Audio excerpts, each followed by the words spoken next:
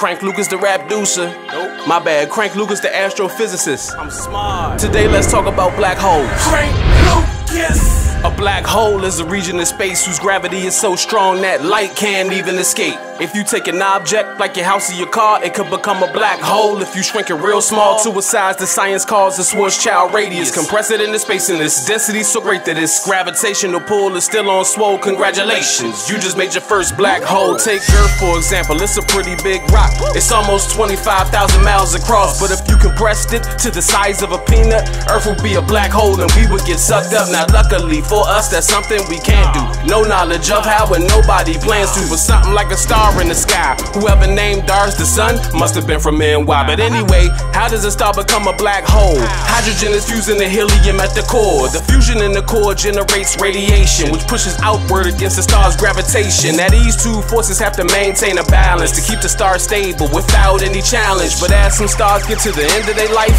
there's less radiation cause the fusion gets light, which means the star's gravity collapses its core to a smaller size with the same mass as before.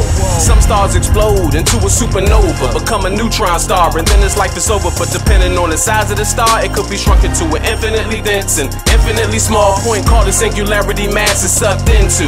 And that's the center of a black hole's venue. Now this is even more surprising. When you're looking at a black hole, what you see is the event horizon. The area where once you cross it, there's no escaping it, and it's the same size as the Schwarzschild radius. Let's say for example someone fell into a black hole. In order to observe it, you have to be far. As they approach the event horizon, you wouldn't see them cross with your phone now recording, yelling world star nah. As you see them getting closer and closer, it would appear they was moving slower and slower, almost till they stopped approaching and they froze. Their body red shifting before they crossed into the hole, still frozen in time, just staying in place.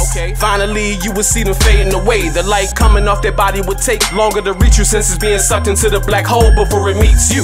Now if you fell into a black hole, you would be ripped by tidal forces. Shout out to Jay-Z. What up, Crank Lucas? As you approach the singularity, the more you get stressed and your size is compressed by the gravitational pull of pain you can't take. As your body is stretched into a thin, long shape that's sorta like a noodle. And I know it sounds silly, but this is called spaghettification. No, really. Now black holes emit Hawking radiation, and over time they'll start evaporating, spewing out particles, increasing its heat.